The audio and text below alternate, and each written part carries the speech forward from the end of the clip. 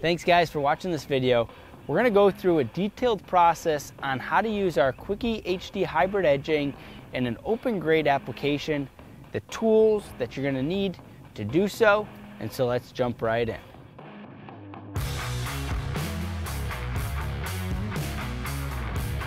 These are the necessary tools for installing our Quickie HD hybrid edging. First, we're going to start with our sand plow, knocking that number 8 stone down from the edge, getting it ready for the installation of our HD hybrid edging. A pair of snips for cutting the edging, say a curved area or a corner.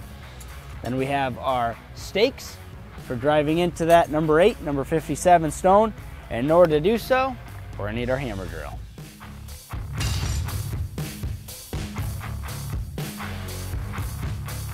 So the first step is our sand plow, and this is going to be used to knock the sand or the number 8 stone down from the edge, getting it ready for the edge restraint. The sand plow is a universal tool for all edge restraint applications. If you want to know some more information on this tool, I encourage you to check out our last video where we displayed great tips and tricks to using the sand plow. The link is on the screen and in the description below.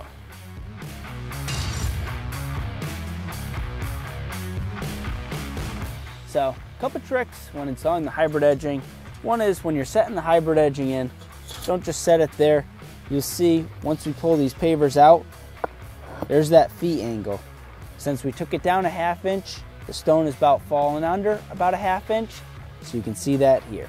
Instead, what we want to do is keep the edging about 1/2 inch, 3/4 of an inch away from the edge, grab onto it, shuck it back and forth, and kind of push it back in to that edge.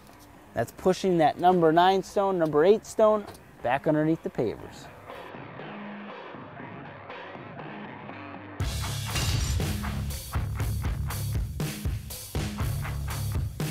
When snipping our hybrid edging, there's a couple spots you can do it. One is where the tab flips up from, right there. We always take it, snip it, and if you're doing an inside curve, it even helps to take these and bend them up a little bit, so that way you're not catching the edge when you bring this unit back in. If you need a real sharp corner, you can go where these divots are here. You can snip there as well. Sometimes it takes a little bit of force. And if you're going real steep, you can snip across here into where the V is and then across this point. If you're using open graded, you want to keep as many of those V's open to drive our stakes, but you could do every other. A lot of times I'll just do each one of these.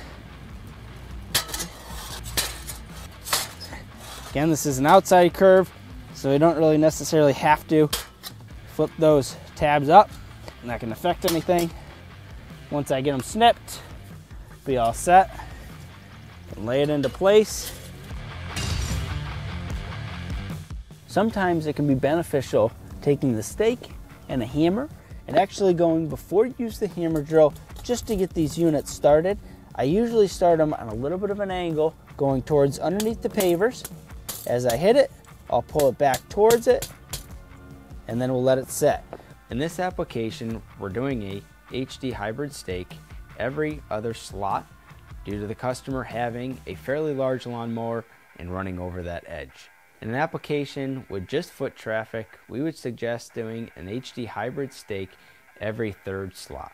In a vehicular traffic application, driveway application, we would recommend doing HD hybrid stake in every other slot with flipping up each of those support tabs. In some special applications, you may need to install an HD hybrid stake every slot as well as flip up every support tab. So now that we've got our stakes pre-put in, ready to go, we'll go back through with the hammer drill. We're going to do this from the outside of the pavers. We will push our toe up against these stakes, up against the edging, keeping it tight, and then we'll drive those stakes down in.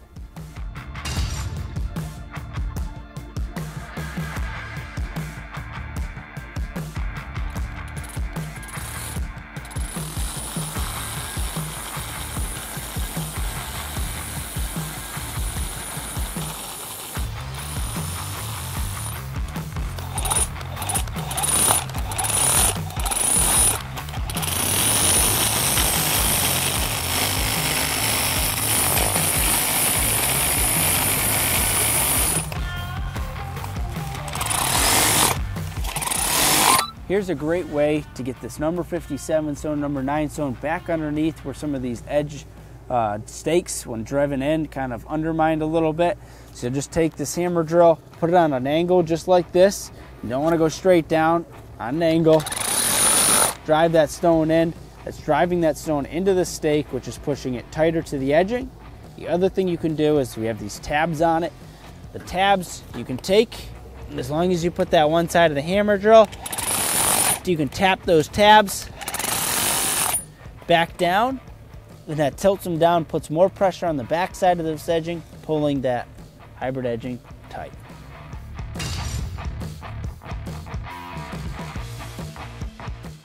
We'll take our tab flipper here, slide it in this groove, flip that last tab. Sometimes this groove isn't quite enough to get it to go down in. You can always take an edging spike, open that up a little bit so your next piece slides over it. Also make sure there's no stones in between those two pieces.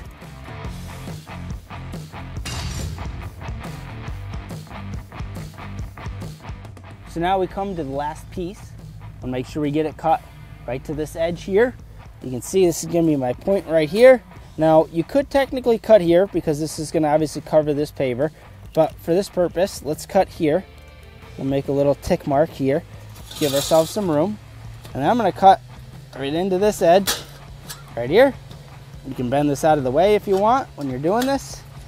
We'll cut back, and then we'll cut down from the top here. Okay. All right. To get it close, we can take it, bend it back and forth a couple of times. You make that break. Set this one off to the side. We're going to bend back our last tab. Sometimes I'll just use the snips if I can't find the special tool for it.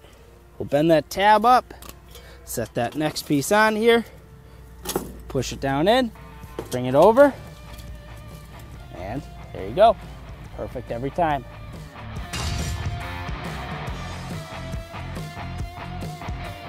So anytime we're getting any jointing in between our edge restraint and our paver, we always want to make sure we're filling that with either A, number 8 stone here shown, otherwise with your poly sand or your wet sand.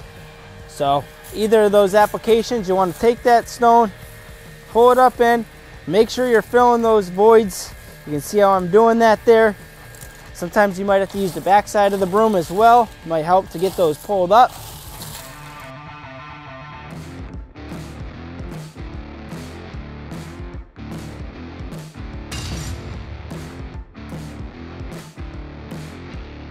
So you can see here we have a little bit of a divot where we drove that spike in on the outside edge. So you get that little divot. So what's going to happen when you do hit it with your VPR 450, VPR 700, your rolling compactors, even a plate compactor, when you vibratory roll this top, go right up against that edge. Make sure you hit the edge really well. It's kind of opposite of concrete. Concrete, you don't want to hit the edge. With our edging, you're going to want to make sure you hit the edge real good. It's going to vibratory that number 8 stone right into place. You won't have a problem.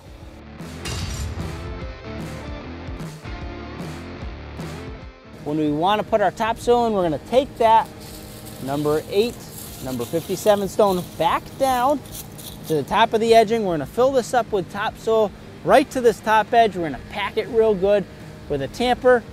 We'll also put some fabric, the filter fabric, whether it's Ty-Par fabric or felt fabric, to protect the stone from any of the topsoil migrating into the base. Many of the fundamentals that you saw throughout this video apply to any edge restraint install.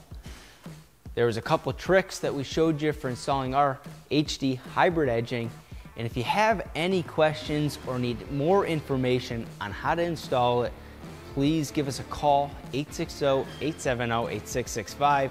Also, check out our website, pavetool.com, Instagram, Facebook, and subscribe to our YouTube channel. Thanks again.